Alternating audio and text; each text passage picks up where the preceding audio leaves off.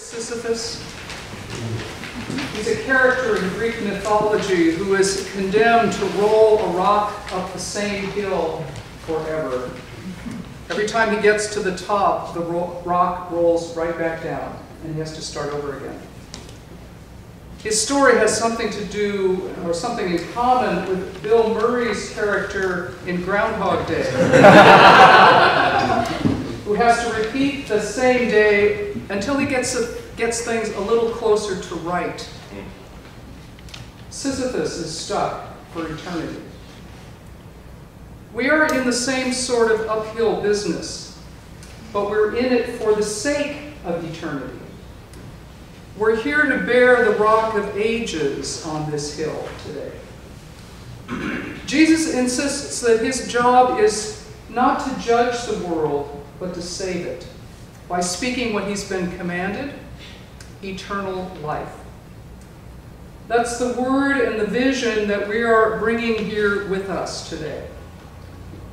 All of Jesus' followers are meant to be climbing up the hill to spread a vision of eternal and abundant life, and we claim the hope that there will eventually be an end to climbing up the hill.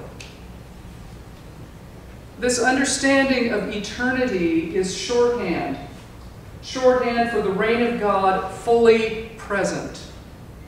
It's about humanity and all creation collaborating in an ecosystem of justice, living in freedom and holiness. The Navajo word for it is hojo, often translated as beauty or balance. Hebrew calls it shalom. It means knowing that we are all related and connected, and that how we live affects all others, and that we'll only find true peace and justice when we live consciously interdependent lives. It's the vision the prophets have always held up. Here again, Isaiah's banquet on the hillside. On this mountain, the Lord of hosts will make for all peoples a feast of rich food, a feast of well-aged wines, of rich food filled with marrow, of well-aged wines strained clear. And he will destroy on this mountain the shroud that is cast over all peoples. He will swallow up death forever. Then the Lord God will wipe away the tears from all faces. That's what needs to roll up the hill today. That image of a holy picnic, if you will, so that all the people of this nation might enjoy that feast. Come up this hill as a light to the nations, so that God's salvation might reach to the ends of the earth. Take your part in the body of Christ, and be that flaming vision of righteousness that Bishop Stacy referred to on Monday. One of the verses we didn't hear. I have seen him in the watchfires of 100 circling camps. They have builded him an altar in the evening dews and damps. I can read his righteous sentence by the dim and flaring lamps. God's day is marching on.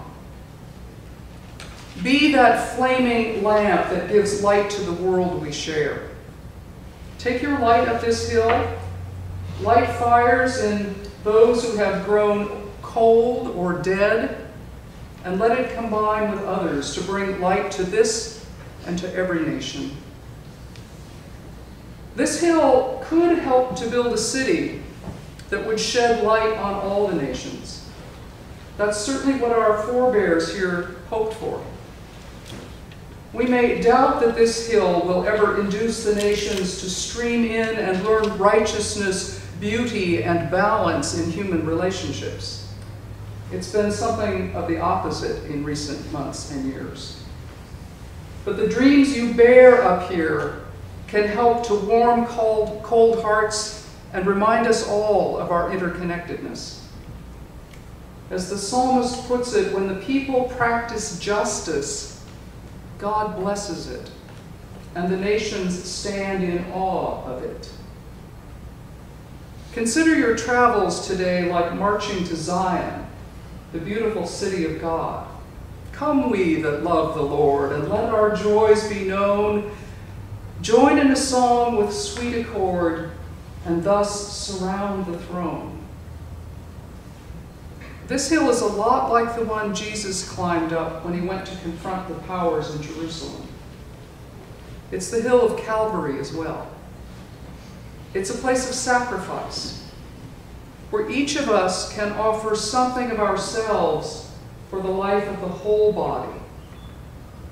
I pray that your offering today may bring healing and holiness. Be like the widow seeking justice. Keep knocking at the door of justice. Remember as well that none of us goes alone to this work. We go in company as part of the body of Christ and the company of all faithful people seeking that eternal vision of a holy and healed community. We heard in Acts about the beginnings of this movement across the Mediterranean. Barnabas and Saul were sent by a band of leaders and I would say advocates in that church in Antioch who represented the diversity of the Mediterranean world. Simeon the Black, Lucius from Libya, and even Manaen, who was a member of the Herod's court, the Quisling, if you will. Quite a range of ethnicities and social locations. That band sent them off to Cyprus and Greece to share this vision with the whole world. You do not climb this hill alone. You go as part of the company of saints on behalf of the forgotten in this land. The message you carry today is an essential piece of bringing true peace everywhere. Our hope lies in expecting to find God there ahead of us, already at work transforming hearts and minds toward that vision of eternity. I would challenge you to expect to meet the image of God in your gatherings today, in people who disagree with you or even seem not to listen. Search for that image of God anyway. Share what you know of the image of God in the poor, in yourself, in your neighbors. You've had a remarkable experience already of meeting the image of God in this diverse gathering. Now it has become a body of friends. Can you share that light with those you meet this day? This Congress has had enormous difficulty recently in seeing the holiness in all sorts of others. Those with different positions, different strategic approaches to the nation's problems, those with little voice in national politics, the hungry, the poor for whom we claimed the door was fully open. You might take with you as you go the torch of freedom, an image that is born of the more cosmic one that we know as the eternal light of the world. I remind you of what is written in New York Harbor. Not like the brazen giant of Greek fame, with conquering limbs astride from land to land, here at our sea-washed sunset gates shall stand a mighty woman with a torch, whose flame is the imprisoned lightning, and her name, Mother of Exiles. From her beacon hand glows worldwide welcome. Give me your tired, your poor, your huddled masses yearning to breathe free. The wretched refuse of your teeming shore, send these, the homeless, tempest-tossed to me. I lift my lamp beside the golden door. The Mother of Exiles welcomes the poor. Anselm of Canterbury put it this way in the 11th century. Jesus, as a mother, you gather your people to you. You are gentle with us as a mother with her children.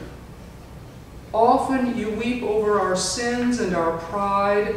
Tenderly you draw us from hatred and judgment. You comfort us in sorrow. and bind up our wounds.